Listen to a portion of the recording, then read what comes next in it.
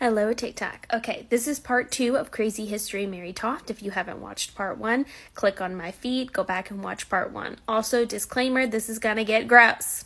If it's not your jam, keep scrolling. Hey, look, I went and got wine for part 2 because you guys have told me you like my videos better with wine. So, cheers.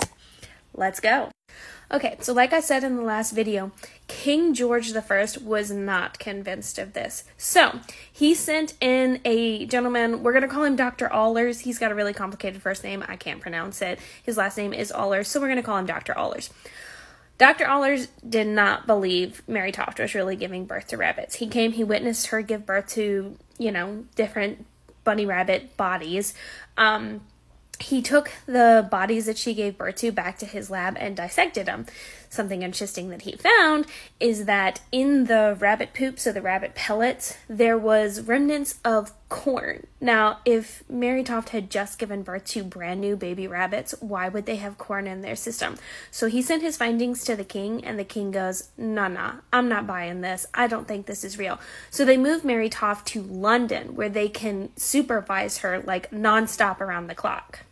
So an interesting thing happens when they start observing Mary nonstop. He assigns dukes to her to watch her all the time and make sure that no nonsense is going on. Mary still seems like she's going into labor, but she doesn't give birth to anything, and she actually kind of becomes pretty sick at this point. So she's moved to London on November 29th. They observe her up until December 3rd, and then on December 3rd, something very interesting happens. A servant is caught trying to sneak a baby rabbit into Mary Toft's room. Now, the servant claimed that he was bribed by Mary's sister-in-law. We don't really know the whole story on that, but suffice to say, they called bogus on the whole situation. However, when they tried to interrogate Mary, she swore up and down that it was not a hoax.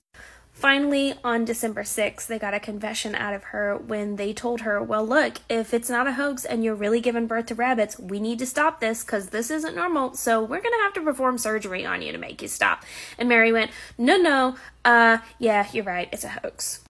Okay, so now we're going to talk about how she did all this. This requires wine first. All right, if you don't want to hear it, walk away now.